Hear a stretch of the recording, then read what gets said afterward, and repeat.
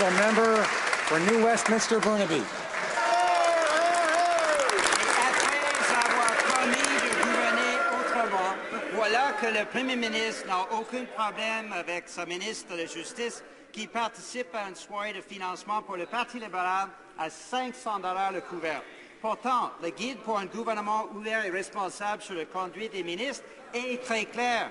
Il ne doit pas y avoir d'accès ou apparence d'accès préférentiel au gouvernement en échange de dons politiques. Est-ce que le Premier ministre peut nous dire pourquoi il n'est même pas capable de respecter les règles qu'il a lui-même fixées? The Honourable Minister of Justice. Thank you, Mr. Speaker. Fundraising is an activity that every member of this House engages in. Thankfully, on a federal level, there are strict rules in place that determine how fundraising activities occur. We do not take donations from corporations. We do not take donations from unions. And in advance, I proactively sought to seek the opinion of the Ethics Commissioner, to which there was no conflict.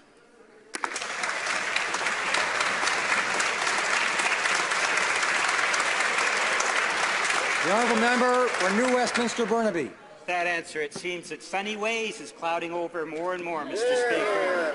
It seems like only yesterday this government released ethical guidelines that state, and I quote, there should be no preferential access to government accorded to individuals or organizations because they have made financial contributions to politicians and political parties, unquote.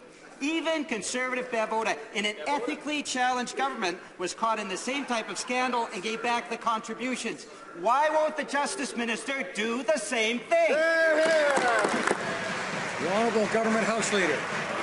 Mr. Speaker, my friend opposite is obviously struggling with a very basic concept. The Liberal Party raises money in accordance with all the rules under the Canada Elections Act. In this case, my colleague, the Minister of Justice, proactively reached out to the Ethics and Conflict of Interest Commissioner to discuss this particular event, and she indicated that it was appropriate. So that is the ethical standard that this government has raised from the previous government that was before us.